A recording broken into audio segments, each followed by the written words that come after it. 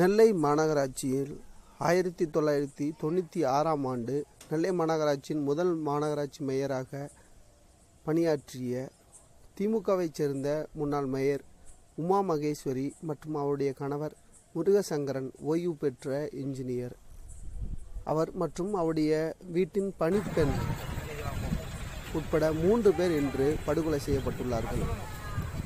நெல்லை ரெட்டியார்பட்டி அரசு பொறியியல் கல்லூரிக்கு எதிரே உள்ள அவருடைய வீட்டில் இன்று பகல் நுழைந்த மர்ம நபர்கள் 3 பேரையும் வெட்டி படுகொலை செய்யப்பட்டுள்ளார்கள். இது குறித்து தகவல் அறிந்த மேலப்பாளையம் காவல்துறையினர் விசாரணை நடத்தி வருகிறார்கள்.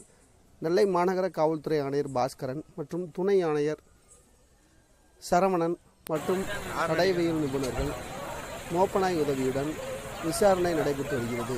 முதற்கட்ட தகவலின்படி நெல்லை மாநகர காவல்துறை ஆணையர் செய்தியாளர்களுக்கு அளித்த பேட்டியில் ஆதாய கொலை என்றும் நகை உள்ளிட்ட பணம் உள்ளிட்ட பல்வேறு கொள்ளையடிக்கப்பட்டுள்ளதாகவும் தகவல் தெரிவிக்கின்றன.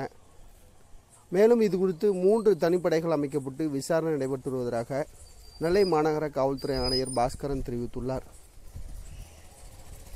நெல்லை மாநகராட்சியினுடைய முதல் பெண் மேயர் உமா மகேஸ்வரி படுகொலை செய்யப்பட்ட சம்பவம் நெல்லை மாநகராட்சி பொறுத்தவரையில் மிகப்பெரிய அதிர்ச்சியை ஏற்படுத்தியுள்ளது.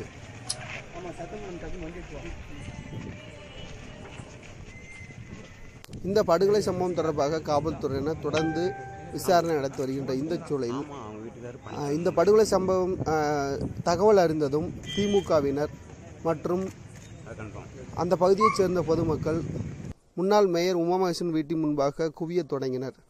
தொடர்ந்து காவல்துறையினர் இது தொடர்பாக விசாரணை மேற்கொண்டு வருகின்றனர்.